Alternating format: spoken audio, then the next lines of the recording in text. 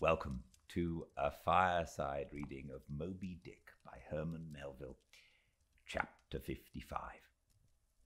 Of the monstrous pictures of whales. I shall ere long paint to you as well as one can without canvas something like the true form of the whale as he actually appears to the eye of the whaleman, when in his own absolute body the whale is moored alongside the whale ship so that he can be fairly stepped upon there. It may be worthwhile, therefore, previously to advert to those curious imaginary portraits of him which even down to the present day confidently challenge the faith of the landsman. It is time to set the world right in this matter by proving such pictures of the whale all wrong. It may be that the primal source of all those pictorial delusions will be found among the oldest Hindu, Egyptian, and Grecian sculptures. For ever since those inventive but unscrupulous times, when on the marble panellings of temples, the pedestals of statues, and on shields, medallions, cups, and coins, the dolphin was drawn in scales of chain armor like Saladin's, and a helmeted head like St. George's, ever since then has something of the same sort of license prevailed, not only in most popular pictures of the whale, but in many scientific presentations of him. Now, by all odds, the most ancient extant portrait, anyways purporting to be the whale's, is to be found in the famous cavern pagoda of Elephanta in India. The Brahmins maintain that in the almost endless sculptures of that immemorial pagoda, all the trades and pursuits, every conceivable avocation of man were prefigured ages before any of them actually came into being. No wonder, then, that in some sort our noble profession of whaling should have been there, shadowed forth. The Hindu whale referred to occurs in a separate department of the wall, depicting the incarnation of Vishnu in the form of Leviathan, learnedly known as the Matsya Avatar. But though this sculpture is half man and half whale, so as only to give the tail of the latter, yet that small section of him is all wrong.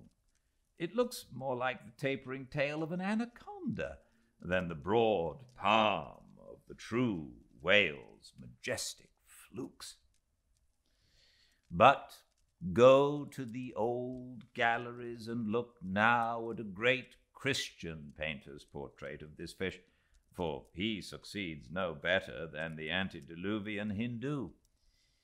It is Guido's picture of Perseus rescuing Andromeda from the sea monster or whale. Where did Guido get the model of such a strange creature as that? Nor does Hogarth, in painting the same scene in his own Perseus Descending, make out one whit better. The huge corpulence of that Hogarthian monster undulates on the surface, scarcely drawing 1 inch of water. It has a sort of howdah on his back, and its distended tusked mouth, into which the billows are rolling, might be taken for the Traitor's Gate leading from the Thames by water into the Tower.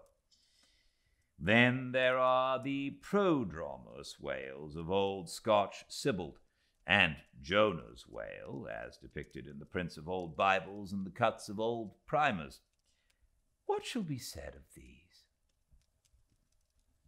As for the bookbinder's whale, winding like a vine stalk round the stalk of a descending anchor, as stamped and gilded on the backs and title pages of many books, both old and new, that is a very picturesque but purely fabulous creature, imitated, I take it, from the like figures of antique vases. Though universally denominated a dolphin, I nevertheless call this bookbinder's fish an attempt at a whale, because it was so intended when the device was first introduced.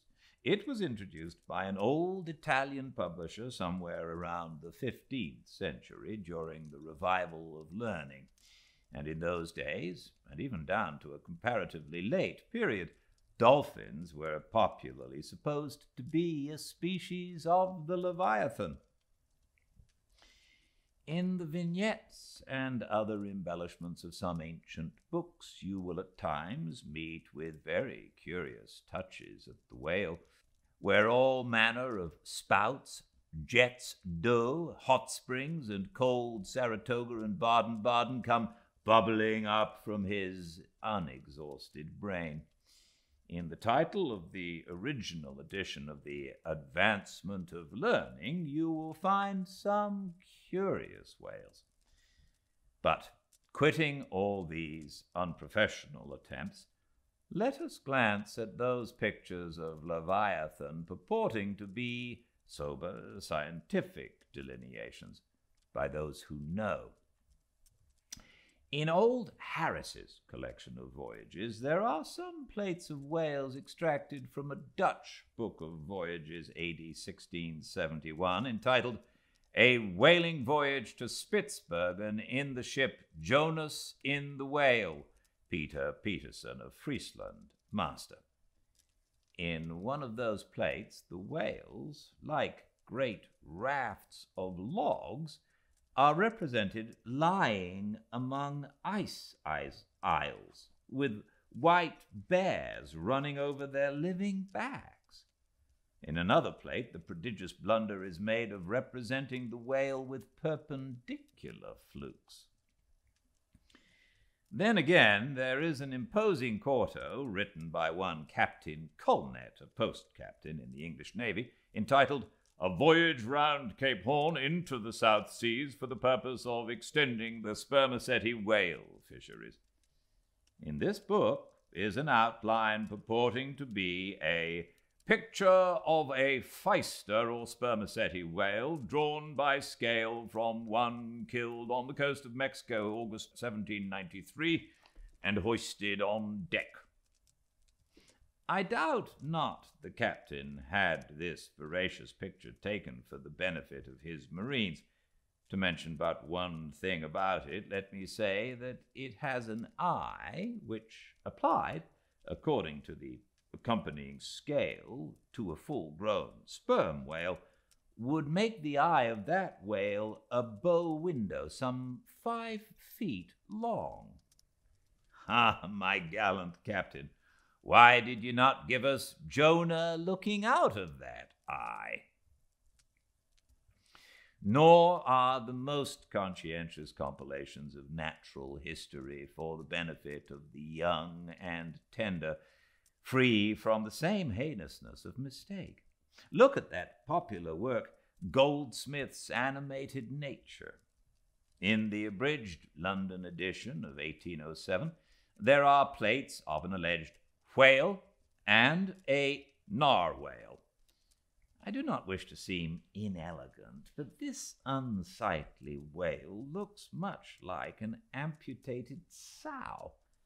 And as for the narwhale, one glimpse at it is enough to amaze one that in this 19th century such a hippogriff could be palmed for genuine upon any intelligent public of schoolboys. Then again, in 1825, Bernard Germain, Count de la Cepede, a great naturalist, published a scientific, systematized whale book, wherein are several pictures of the different species of the Leviathan.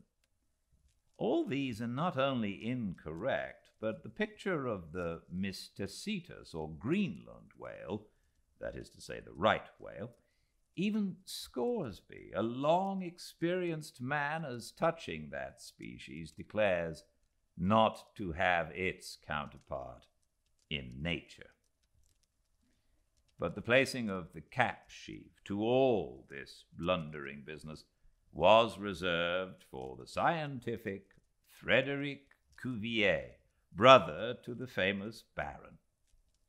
In 1836, he published a natural history of whales, in which he gives what he calls a picture of the sperm whale. Before showing that picture to any Nantucketer, you had best provide for your summary retreat from Nantucket.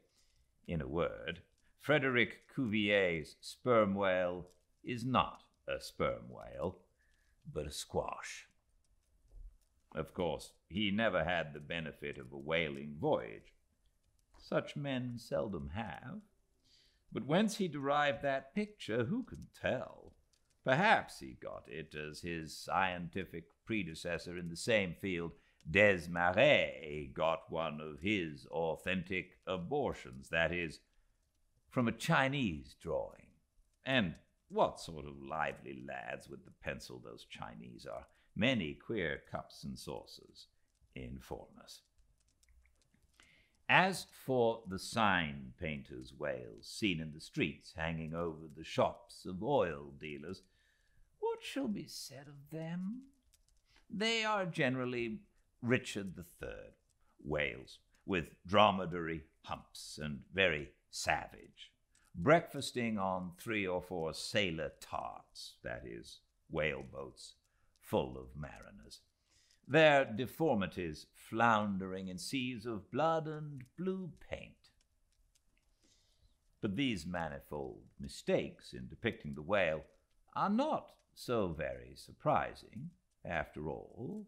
Consider, most of the scientific drawings have been taken from the stranded fish, and these are about as correct as a drawing of a wrecked ship with broken back, which would correctly represent the noble animal itself in all its undashed pride of hull and spars. Though elephants have stood for their full lengths, the living Leviathan has never yet fairly floated himself for his portrait. The living whale, in his full majesty and significance, is only to be seen at sea, in unfathomable waters. And afloat, the vast bulk of him is out of sight, like a launched line of battle ship. And out of that element, it is a thing eternally impossible for mortal man to hoist him bodily into the air so as to preserve all his mighty swells and undulations.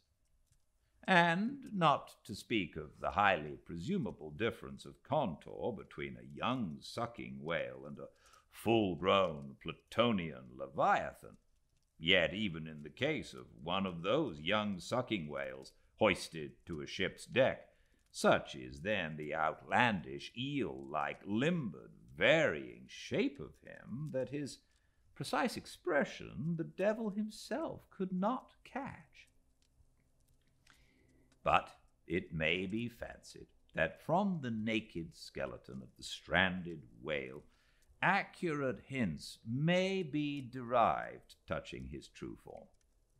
Not at all, for it is one of the more curious things about this Leviathan that his skeleton gives very little idea of his general shape. Though Jeremy Bentham's skeleton, which hangs 4 candelabra in the library of one of his executors, correctly conveys the idea of a burly-browed, utilitarian old gentleman, with all Jeremy's other leading personal characteristics. Yet nothing of this kind could be inferred from any Leviathan's articulated bones. In fact, as the great Hunter says, the mere skeleton of the whale bears the same relation to the fully invested and padded animal as the insect does to the chrysalis that so roundingly envelops it. This peculiarity is strikingly evinced in the head, as in some part of this book will be incidentally shown. It is also very curiously displayed in the side fin, the bones of which almost exactly answer to the bones of the human hand, minus only the thumb. This fin has 4 regular bone fingers, the index, middle, ring, and little finger. But all these are permanently lodged in their fleshy covering, as the human fingers in an artificial covering. However recklessly the whale may sometimes serve us, said humorous Stubb one day, he can never be truly said to handle us without mittens.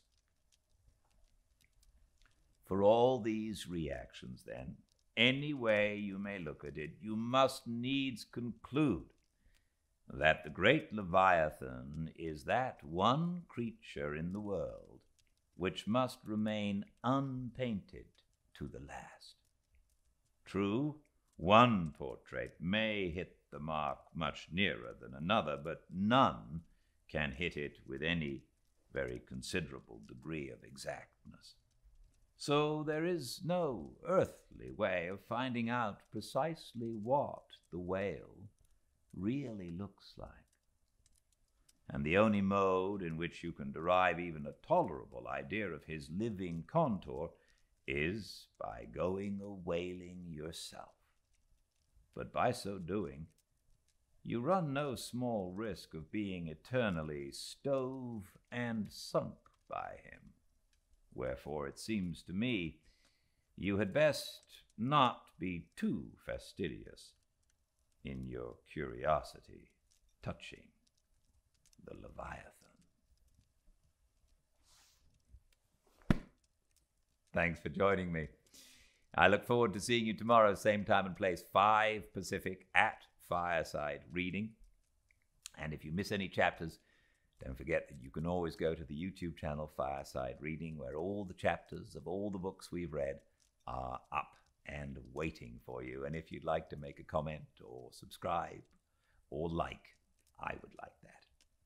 Thank you. Until I see you again, please be very well. Good night.